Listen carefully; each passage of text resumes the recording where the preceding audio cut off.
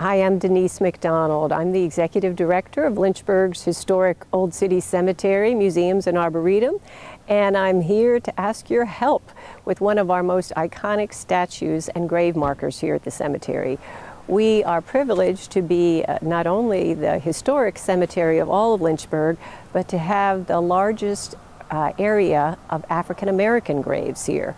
We have probably the most African American graves of any cemetery in this region, and it's a rich, rich heritage. So we want to preserve that heritage, and one of the things that's come up is one of our most special statues. The statue put up in honor of little Emmett Jefferson, who was 2 years old and died in 1909. The statue on his grave is tilting over and falling in because we have had groundhog activity here and old age. So we're here to ask your help with that. And here's Lucas Peed, our historian at the cemetery, to tell you a little bit more about the family of the Jeffersons. Thanks, Denise. So behind me is the Angel Statue that we're protecting, and it's the grave of Emmett Jefferson. This statue is important to the cemetery for many different reasons. It's always been an icon of the cemetery here as our only statue-style gravestone. It's the object of many paintings here, pictures, photographs. But above all else, it is that gravestone to that little 2-year-old boy. And so his family has just such an amazing story that this statue helps tell that story. It really catches the eye, draws people over here, and is really a conduit to tell stories that otherwise might get overlooked. In this family plot here, there are actually 4 generations of the Jefferson family. William Jefferson was probably the most well-known of the Jefferson family. He was a stone carver here in the area, both while he was enslaved and after he was emancipated in 1853. He was active here in Old City Cemetery for about 25 years, longer than most stone carvers here in the cemetery. From about 1840 to 1865, he was putting stones here in the cemetery. And actually a good example of one of his stones is located right here beside the Angel statue.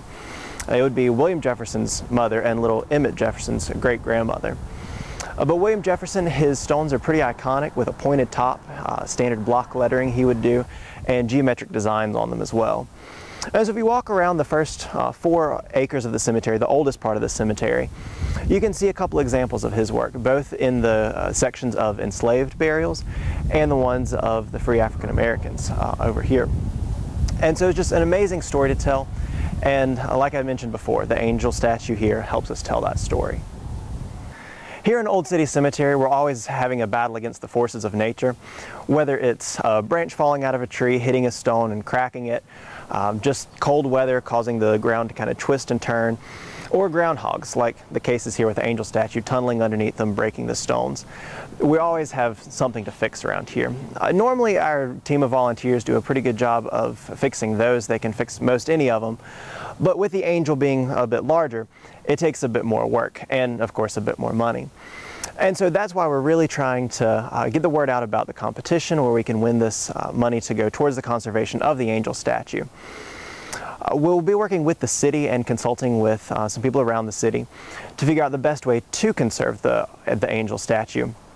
On a very basic level, it needs to be cleaned. It's got mildew, other types of biological growth on it. Originally it was white marble. You can see it's certainly not that anymore. It's covered in more gray than anything.